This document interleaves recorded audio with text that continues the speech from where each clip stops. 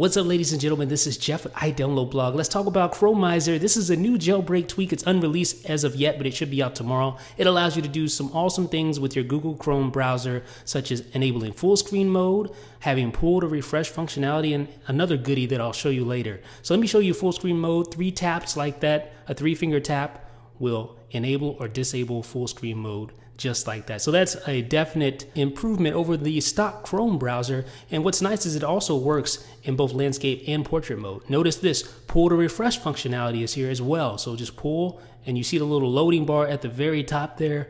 Pull to refresh functionality lives with Google Chrome, courtesy of Chromizer, a new jailbreak tweak, an upcoming jailbreak tweak. And again, all this functionality works both in landscape and portrait mode. You can see I'm in landscape now, I can pull to refresh, and I'm in full screen mode as well. So this is a for sure enhancement for Google Chrome on your iPhone. Now, what about the iPad? Does the iPad stand to see any improvement from Chromizer? Well, indeed it does, and I'm going to show you the differences right here. Let's switch over to our iPad.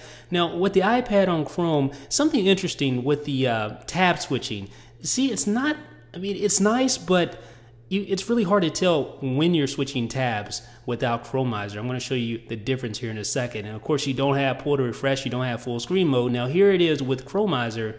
Notice the differences here. Now, first of all, you have the pull to refresh functionality, the same as I showed you on the iPhone. Just pull down and refresh like that. And then you also have the full screen mode, same as the iPhone. A 3-finger tap will enable or disable full screen mode just like that. So that's really nice on the large iPad screen, by the way. And then last but not least, I want to show you something here. Notice the new tab switching courtesy of Chromizer. It's the iPhone style tab switching, so it's much more apparent that you're actually switching a tab. You can tell this when I disable full screen mode. Now watch when we switch a tab. That is the iPhone style tab switching, which is a lot better in my opinion. Chromizer will be available tomorrow on Cydia's ModMyi repo for free. Let me know what you think about it in the comment section. This is Jeff with iDownloadBlog.